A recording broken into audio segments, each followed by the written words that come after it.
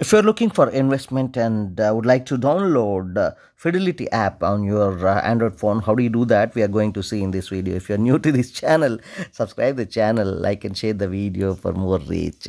Without delay, I'm getting into the video. If you're on your Android phone and just get into your Google Play Store to download any kind of app.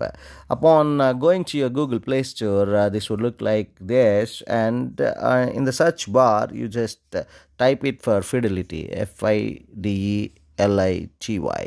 So this is the spelling of Fidelity, and go and search it here on the Fidelity. Upon searching, it will straight away throw you this particular icon followed by Fidelity app for installing. First it will download by tapping on install. This would download on your mobile based on your internet speed and the internal memory which is having on this mobile. So it will take around 27 MB to get downloaded first, and after that it will go for installation. Let's see, it's downloading very fast, and after that once it is completed, this would go into the install mode. So if you can see, it's almost 89% complete, and yes, waiting for 99%. It's installing now.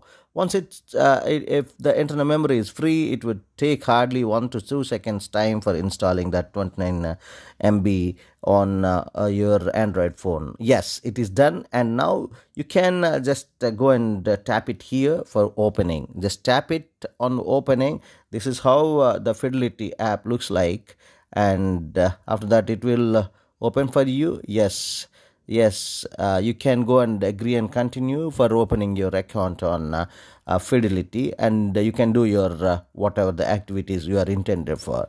This will ask you to even create your username and password, and with that you can get into login. Thank you so much for watching this video. See you in the next one. Till then, bye bye. Subscribe the channel, like and share the video.